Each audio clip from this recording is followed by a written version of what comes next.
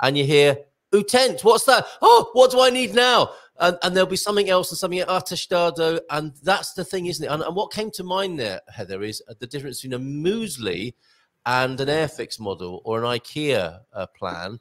There is the Muesli, which is every single thing you're going to need to move to Portugal all in one packet.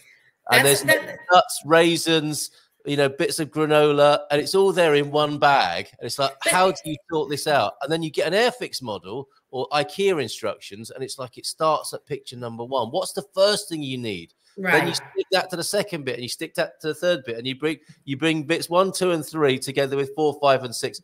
And you need a sequence, don't you? And you need space. You need to separate the Muesli and see which bits you need. You need all the bits, but you need to get space between the bits, and you need to get time or a timeline for those bits as well.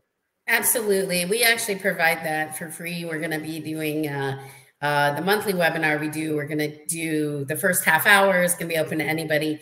And it's going to be a presentation, which is good for DIY people and good for people that just want to, you know, learn a little bit or get the overview, regardless of if they're DIY or not. Very good. And it helps break that down a bit.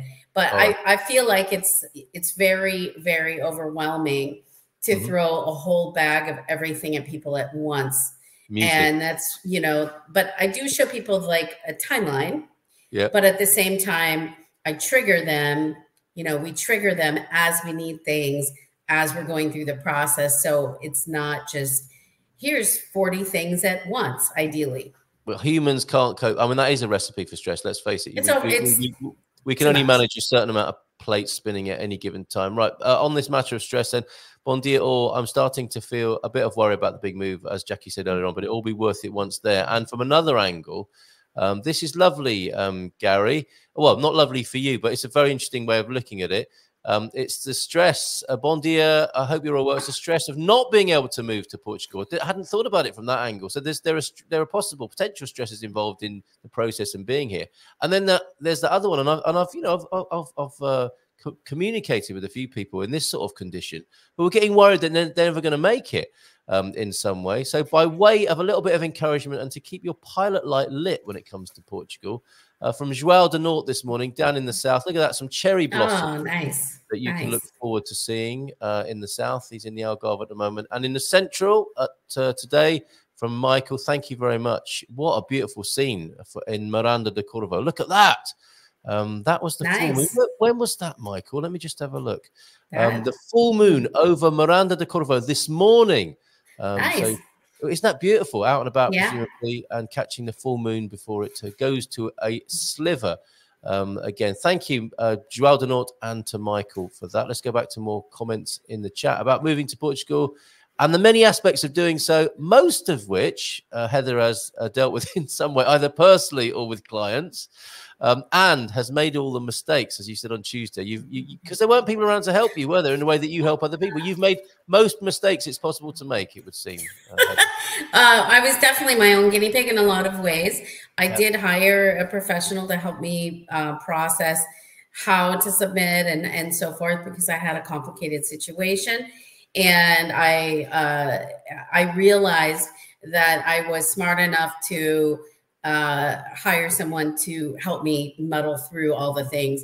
And it's really the truth. My clients are like the most capable, highly intelligent, amazing freaking people. Like, seriously, I've had like 4 or 5 attorney clients now.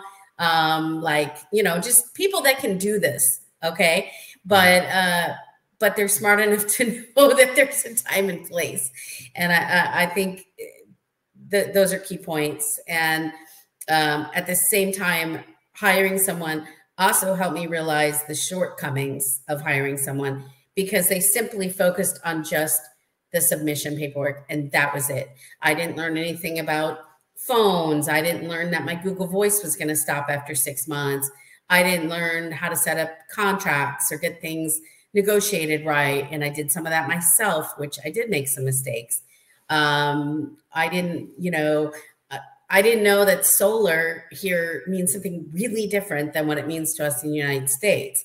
And it's a joke, the way that it's sold here. If anybody wants to buy 3 solar panels, let me know, because they're worthless on my roof. Actually, well, they're not worthless unless you buy the battery. I know. I have to make a note of that. I know somebody who I might be able to connect you with. Pardon the pun.